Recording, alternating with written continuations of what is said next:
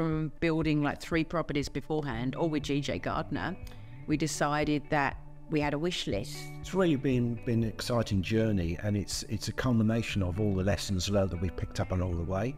When you've had a good experience and you've built 3 houses, you think, well, what better recommendation is there? That's right. And then we happened to go into one of the show homes up at Walkworth. The team at GJ were really great, and they allowed us to actually put our own thoughts into the whole build, and we was able to go through our wish list and basically tick it off, and they made sure we got what we wanted.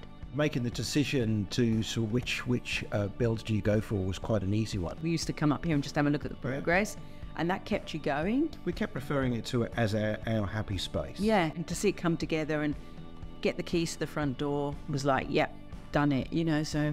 Great therapy. Like Ken says, it's our happy place now. I love coming home to this house.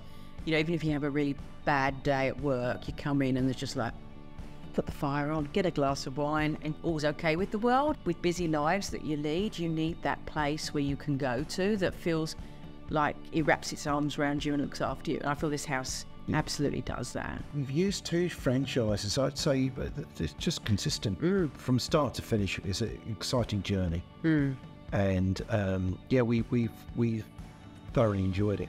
Putting all your dreams together and fitting them into one place. Wouldn't do it 4 times if we didn't enjoy it, I guess.